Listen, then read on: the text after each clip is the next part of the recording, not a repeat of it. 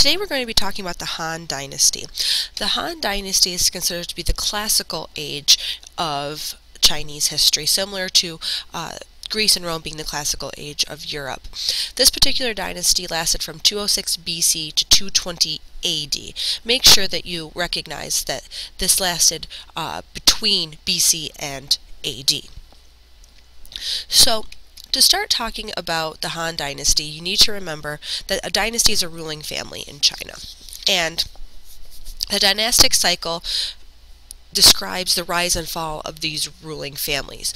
In order to have a dynasty in China, that dynasty needs to have the mandate of heaven, or the approval of the Chinese gods. And out of the former dynasty, the Qin dynasty, came the founder of the Han dynasty, Liu Bang. He was originally a peasant and a general in the Chinese military. Through his overthrow of the previous dynasty, he becomes their first leader.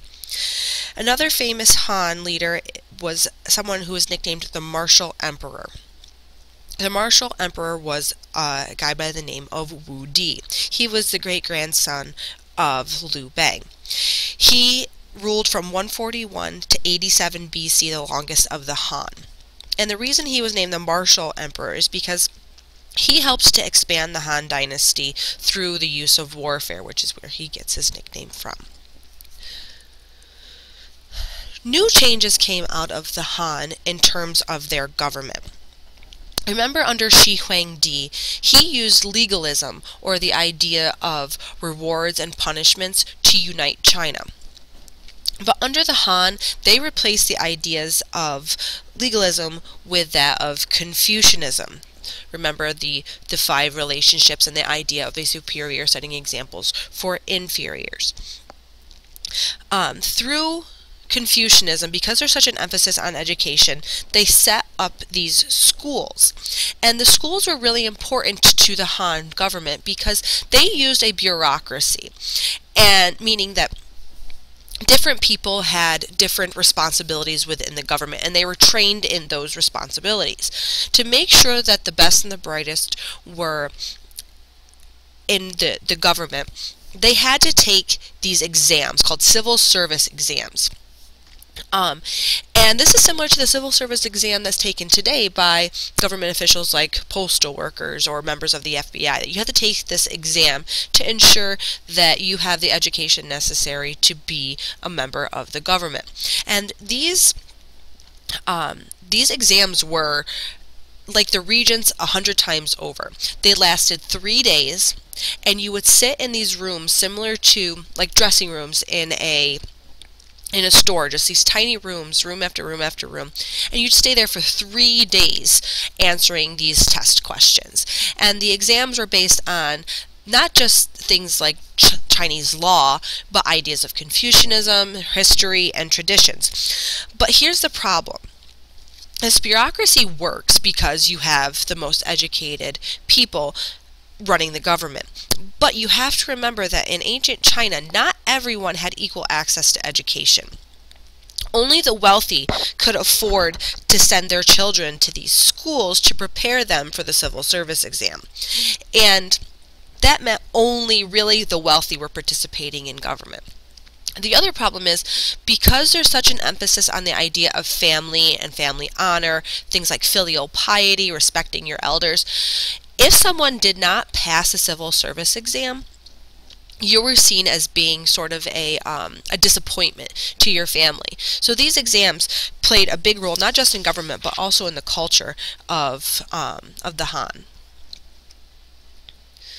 The Han economy was based in agriculture. Agriculture was considered one of the most important jobs, and that's because during this time period, China is going through a population boom, and they have to be able to feed the growing population. So agriculture is very important. There were also other technological advances that they made in agriculture that we'll talk about in just a minute. The government held monopolies.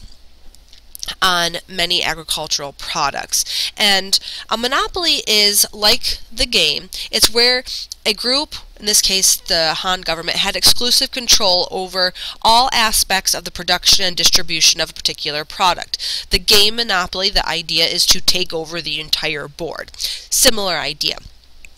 And one of the products that the Chinese government had a monopoly on was silk. Some of the achievements that came out of the Han Dynasty, this is when they start to develop the idea of medical colleges, which is going to be used not just in China, but the idea would eventually spread to Europe and other parts of the world as well. They invented a lot of different things, including the seismograph, which is important because China is on the Pacific Ring of Fire. So being able to read and detect earthquakes was really important. This is when acupuncture was developed, new seeds and fertilizers, some of that new technology that I mentioned before to make sure that they had enough food for everybody, the wheelbarrow, the sundial, and paper. And all of these new inventions would eventually be spread to other parts of Asia and eventually to Europe through the Silk Road. The end of the Han comes like many other dynasties. Remember that as part of the dynastic cycle, the rulers start to become more self-indulgent, or there's natural disasters, and people believe that they lose the mandate of heaven. This occurred too in the Han. The leaders start to become more self-indulgent. They worry less about keeping up the roads and the infrastructure of China and instead worry about themselves and their palaces. There's a widening gap between the rich and the poor, a similar issue that occurred in ancient Rome before their fall. And finally, foreign invasions start to occur, and this leads the people to believe that they have lost the mandate of heaven. Thank you.